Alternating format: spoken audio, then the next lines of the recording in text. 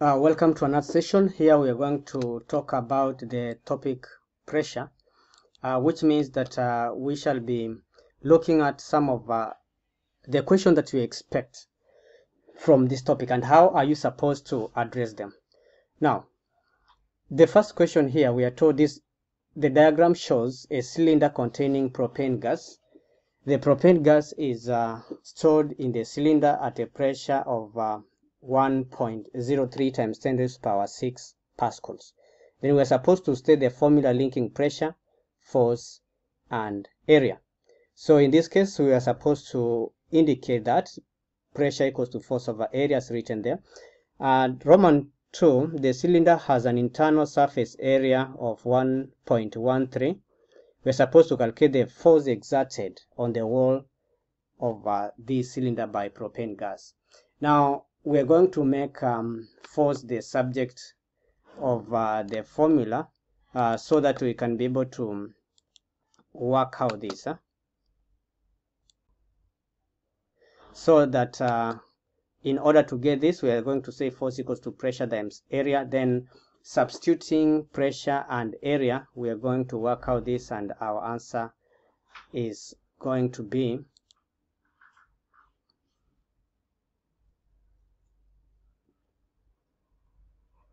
yes. If we use our calculator, our answer is going to be, let us just work it out.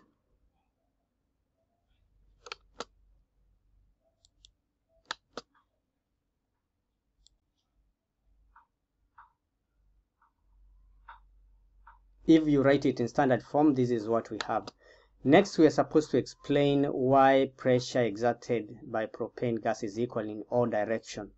And then say that this is because the particles of propane moves randomly, colliding with all walls of the container, exerting a force per unit area exerted is the same on all sides. Hence, pressure is the same in all sides.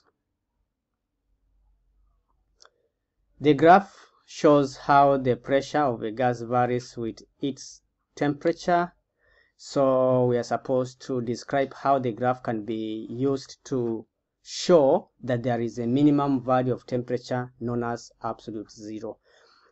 First, when you have plotted a graph of pressure against temperature in degrees Celsius, if you extend or extrapolate or make this line to cut the x-axis by just extending it, it means we are going to get the absolute temperature. So absolute zero is the temperature when the pressure of a gas is zero. At that given point, that gas has zero kinetic energy. So in order to show there is that, we need to extrapolate the line backwards so that it can be able to cut the x-axis. So let us just do it so that you can be able to see exactly what I'm trying to say. So that point, this point, is the absolute zero, and which is usually negative 273 degrees Celsius.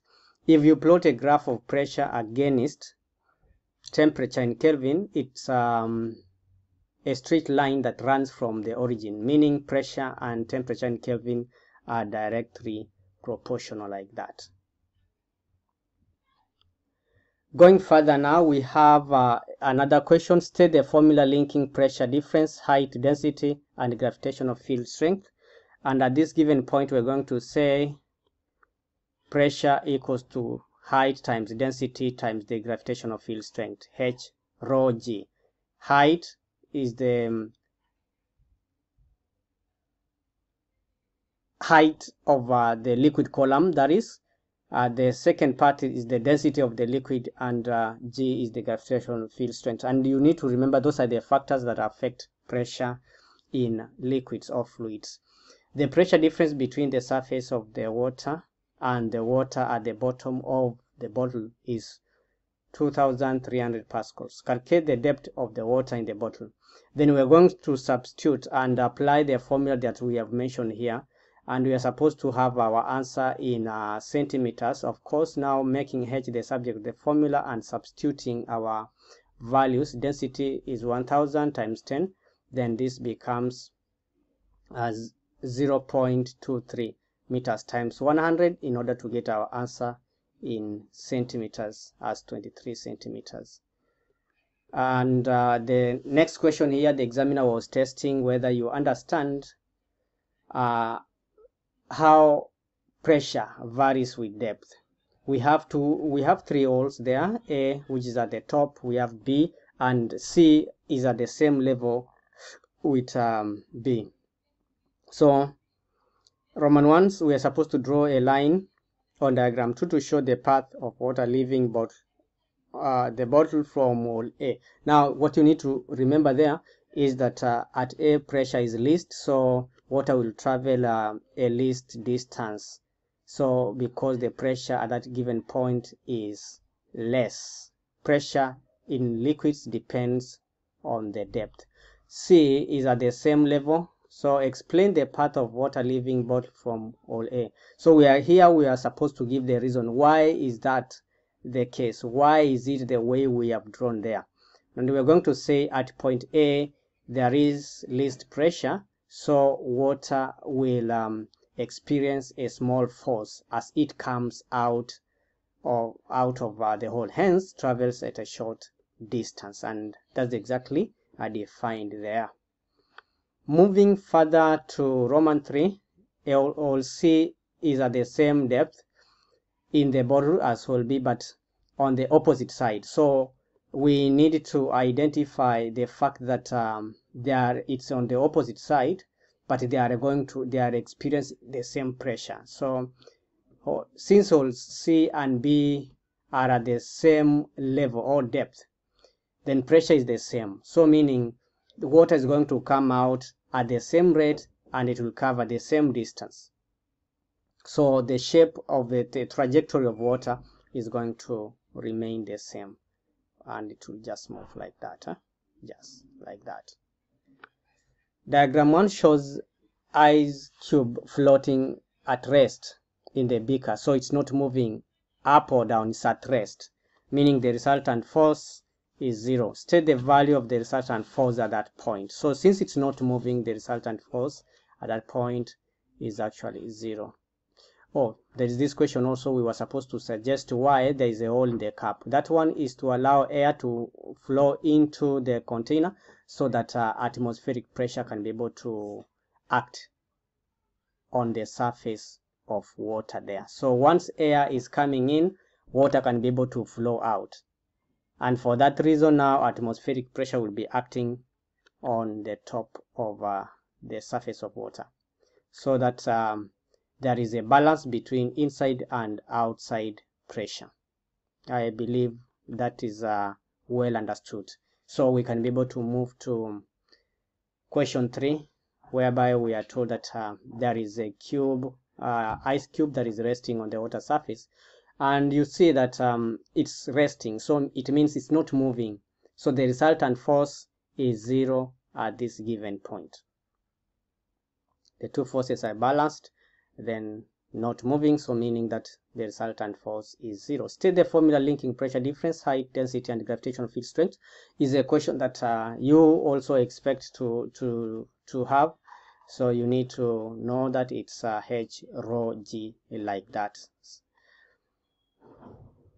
Moving to the next part here, we are supposed to work out the pressure, and then our answer is going to be 410 pascals, which is approximately 400 pascals.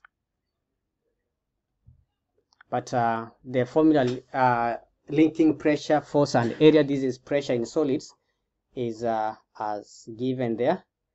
Then we can be able to apply it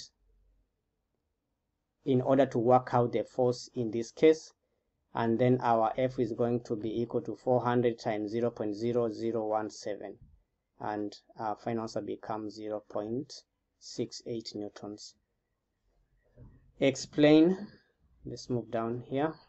Explain why the ice cube will accelerate upwards when force X is removed. When force X is removed, then the upthrust force will be greater than the weight. Then the resultant forces will be acting upwards, and that's why we are supposed to state there. The upward force is greater than the weight of the cube, hence the resultant forces will be acting upward, hence it will accelerate upward. Those are the reasons. And if you are finding value from this tutorial, please consider subscribing. Also, you can be able to share this video to your friends also, that they can be able to benefit as well. Moving further, let's check if there is anything left.